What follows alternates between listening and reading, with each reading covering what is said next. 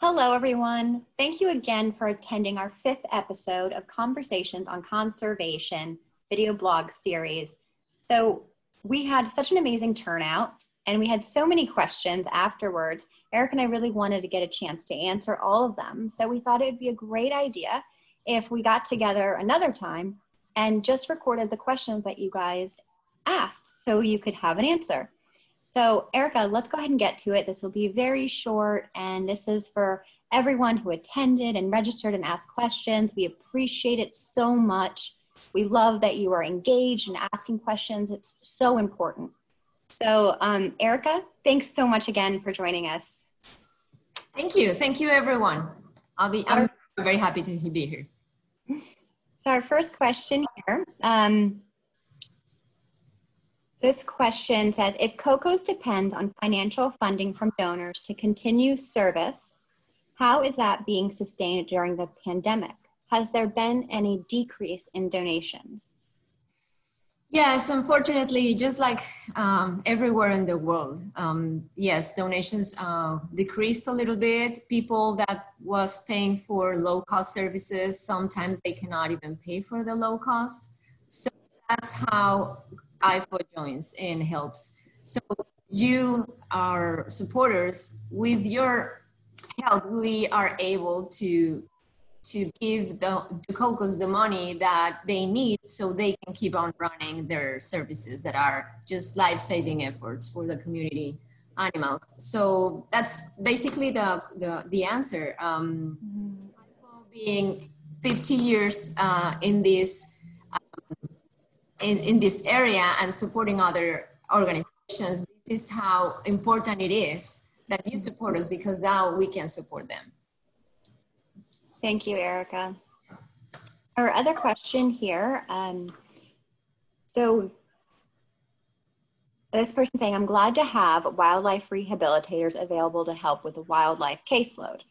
As a wildlife rehabilitator myself, I am curious to know if the state or federal health officials have placed restrictions on what kind of animals that can be admitted, given that the suspected origin of the COVID-19 virus has led to restrictions in admissions of certain species such as bats. Well, I have to say that it's very unfortunate that we are not on the same page or the same level as Canada, the United States, or some other countries in wildlife rehabilitation. It's very basic. We are in a very basic state of it.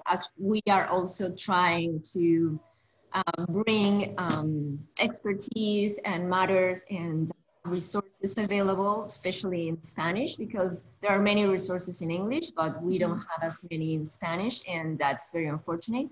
So right now, to my knowledge, there are no state for sure, because that's where I'm very in close contact with them. I'm also in close contact with federal authorities, and they're up to this day.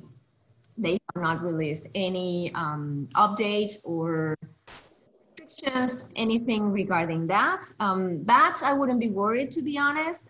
We are more worried about the species that we can actually get the disease to. And we've been updated on that. There's a recent publication that is going to be published. I'm sorry, it's not published yet. And that study is right now what we are basing on to treat wildlife. So especially primates, pets, that's just the main ones that we are trying to protect much more than the other ones. But always we need to be safe. We have to have our protection equipment on, and just be aware that we still know very little about our impact or the impact that COVID-19 may have on wild species. Right. Thank you, Erika. So we have another question here that says, are there any recorded cases of zoonosis being transferred from companion animals to jaguars or other wildlife? So with zoonosis, if you're meaning that literally from animals to animals, and so yes, definitely distemper is the main one.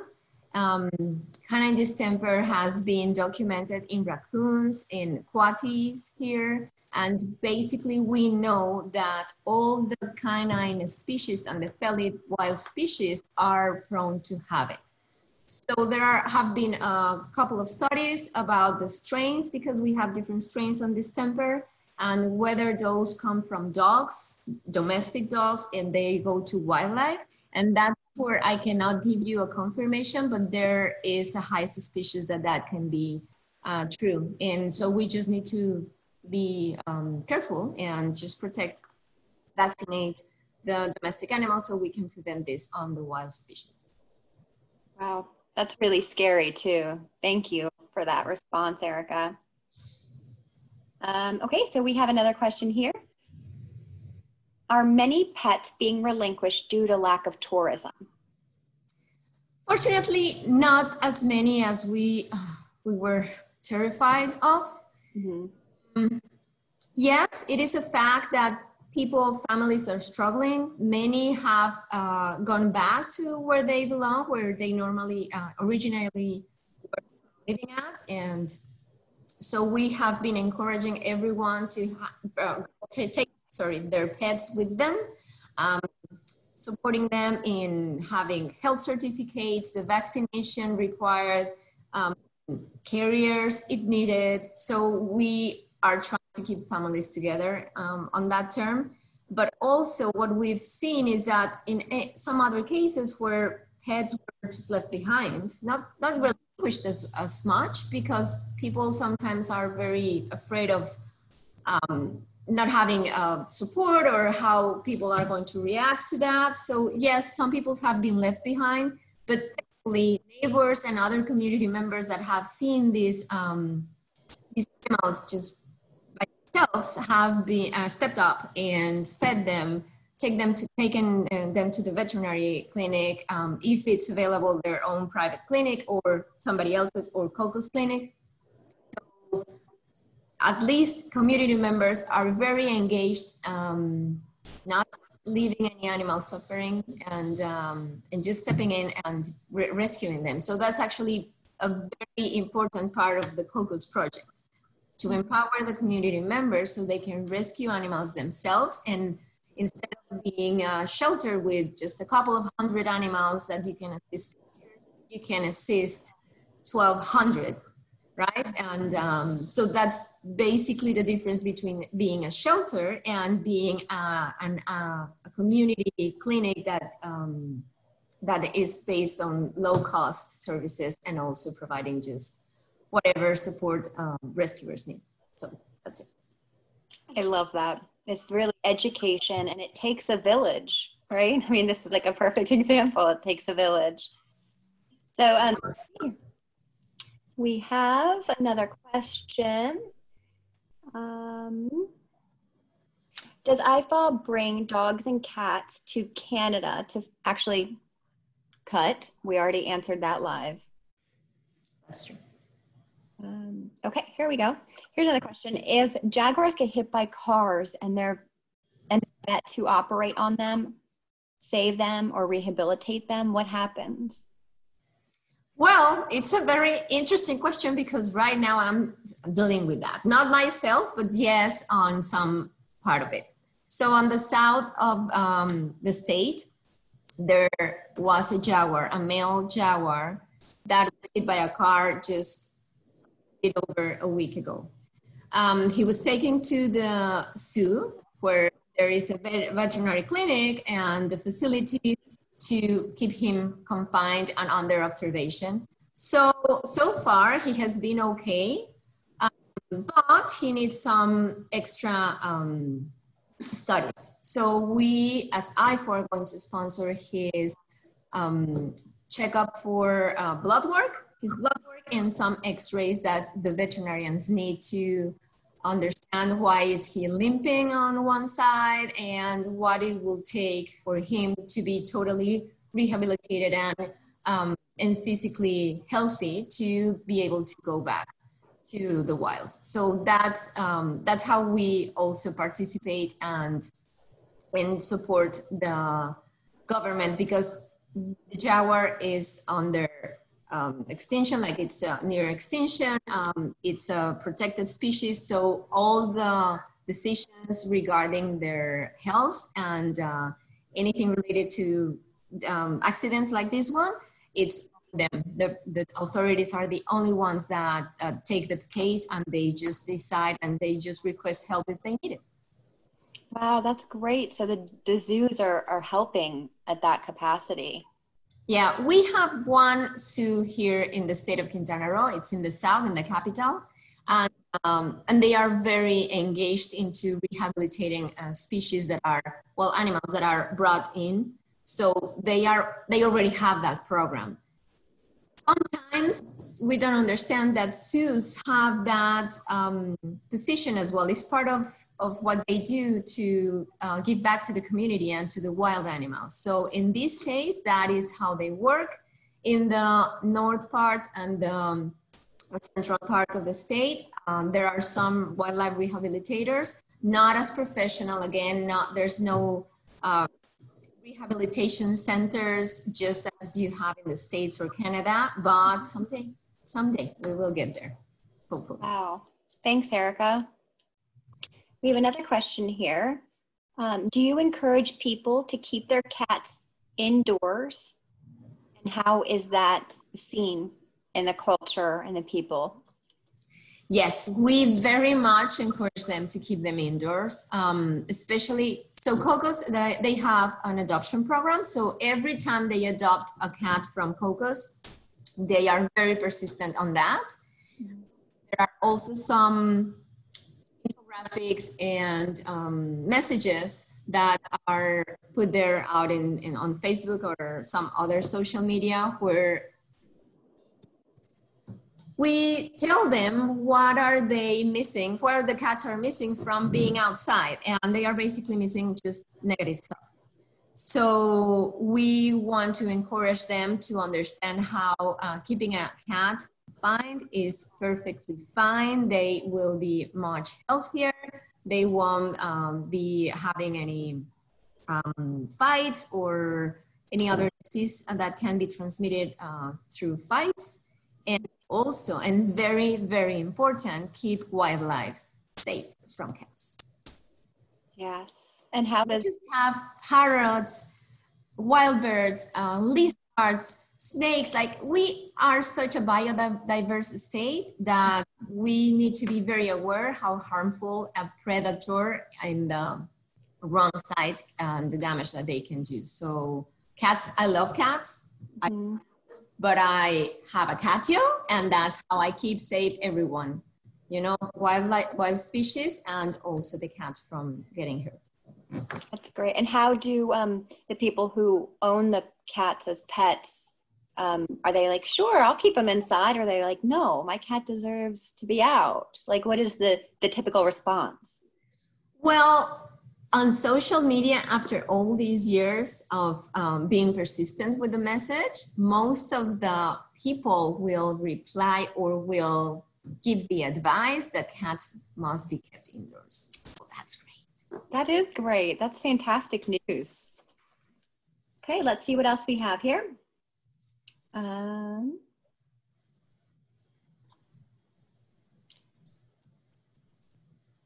So is dog meat trade for consumption prevalent in Mexico in general? Does that exist there? Oh, thank God that's not a problem that we have here. Yeah, not even on the black market or something that we can prove. No, really, dog meat is not a problem. Mm-hmm. There was this problem when circuses were, were still legal, and this finished about 5 years ago. I'm maybe a little bit more. I cannot tell for sure how many years, but that was a common practice or a common fear out when circus visited small towns or any other cities, that dogs disappeared.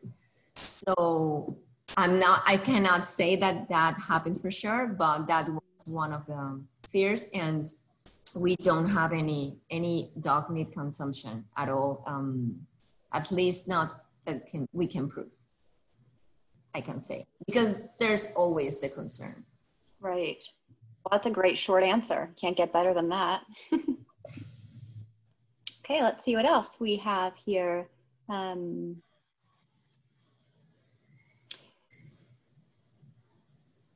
You treat pets who have owners, but what percentage of pets do you treat that are abandoned, so rescued by you, and now many of them are placed in homes? Well, we have to remember that just because of COVID-19, clinics started treating pets. Actually, before the pandemic, we just sterilized owned pets, animals, and just attended the animals that were recently rescued or recently adopted by community members. And so that kept us in a very strong position to help those that were that needed it the most, and also pass the other customers to the veterinary clinics around. The only thing is that the pandemic crashed everyone's economy because we are so dependent on tourism activities. So normally we wouldn't be treating pets unless they are very, very poor or they are part of our community outreach effort in areas that are impoverished or very vulnerable. That's the only ones that we would normally to be very committed to before the pandemic. So that was one of the big changes with the pandemic then, is just switching over. Yes, to help everyone that needed it. Mm-hmm. No questions asked, no questions, like just trust that everyone is telling you the truth, and if they are calling you is because they need your help. Right. No judgment. Yeah, that is so important, because really so many people, I feel, don't go to the vet or seek help because of fear of judgment and being told that they're doing something wrong. And I think the important thing and so great about IFAW is that we're so open and inclusive and education based. So we always are trying to educate people on these things and not pass on judgment. I love that. Thank you, Erika. We have one more question here. How are cats being treated, neutered, and spayed? Are they being given the mash style or shots or the pill? How are you doing that? So our approach for the sterilizations is multimodal anesthesia. So every cat gets not just one analgesic, but two. And anesthesia is multimodal. So if that was a question from somebody that knows about drugs in veterinary medicine, I'm sure that will be more than enough. But if the other people that are not familiar with, so we do give injectable anesthesia, two kinds. So they are really, really deep into surgical plane. And we also, on female cats, we also put them under isoflurane, which is the machine. And they are breathing the anesthesia during all the process. They can recover much faster. And all the protocols that we have are just like you have in the States. Just like every clinic that will do spay and neuter in the States, we have the same standards as one of your amazing veterinary clinics of spay and neuter. That's amazing. Out of that, yes, we are very. We as IFAW are very proud that our partner is they comply with such a high standard. Yeah, that's so great. These are people's pets who they love so much. So I love that they're getting such awesome care. Thank you, Erika. So that's really short. So that is all the questions that we are going to go over today, but we're so appreciative to have you back with us, Erika, taking the time. I know you had such a busy, busy day. So taking the time to answer all these questions, I know our supporters are going to so appreciate it. It's my pleasure. Thank you very much for giving me the opportunity to have a chat with you. Yes. Bye, everybody. Thank you.